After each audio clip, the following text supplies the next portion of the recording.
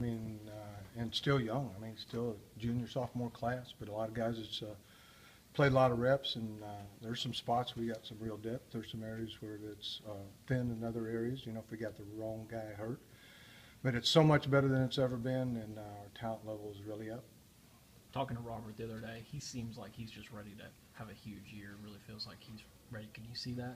I think they're all buying in, and I think they're hungry. I think they want to do something really good, and they seem to be on the same page, care about each other, and playing for each other. So I think that's a good thing.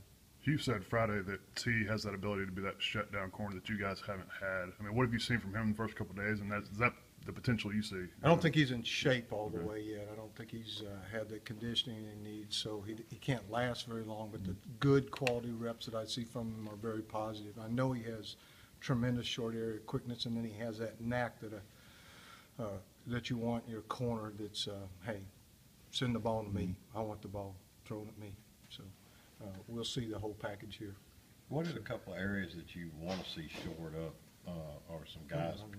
I mean, defensive end from last year was a huge thing because we lost them all, and we were thin. But I think we took care of a lot of that in recruiting. And then we had, Fidel, CJ's back healthy and 100%, and then we added, Marquise and some of those other guys, and see some good things out of the younger guys. That's one area, and then I wanted to see us get longer at corner and recruit longer at corner. And we've been able to do that.